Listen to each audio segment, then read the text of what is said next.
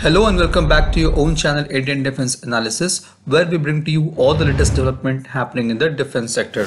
AMCA or Advanced Medium Combat Aircraft AMCA is going to be India's 5th generation fighter jet and only twin engine jet to be developed indigenously after HAL Marut. The critical design review, that is CDR, of the aircraft is in final step towards realizing the complete structure, including the integration of weapon system. As per our discussions with ADA officials during Aero India 2023, the CDR for AMCA may be complete in a month's time. The design for many primary systems for AMCA is complete, which includes hydraulics, cockpit avionics, integrated vehicle health management, and internal weapons bay. Now, during Aero India, a 17.5-ton redundant servo actuator to be used in AMCA was shown.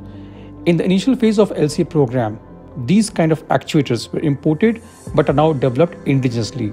It is one of the niche technologies developed for supersonic and high performance for the fighter jet.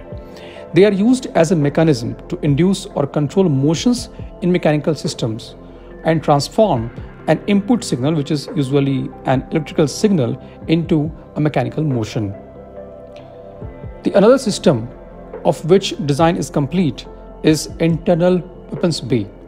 Now, what you can see on a screen is 1:4 scale model of AMCA's internal weapons bay, which will be able to carry a payload of approximately 1.5 tons.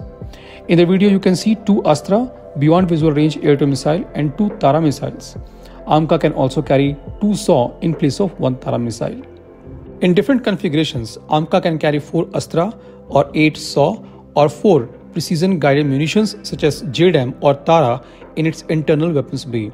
In non-stealthy or beast mode, AMCA can carry 6.5 tons of weapons payload. The weapon launch cycle time from the internal weapons bay is 2.5 seconds, and it can accommodate different combinations of weapons. It features serrated doors with cold gas based ejection system. The weapons can be released from internal weapons bay across the flight envelope.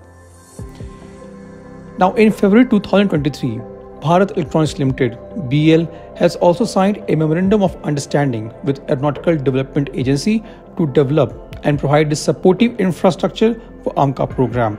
As a part of this memorandum of understanding, both the firms will design, develop, produce, and supply the internal weapons bay computer and other LRUs, that is line replaceable units, for AMCA to support the Indian Air Force. This was today's update. Please let us know your views on this in comment section.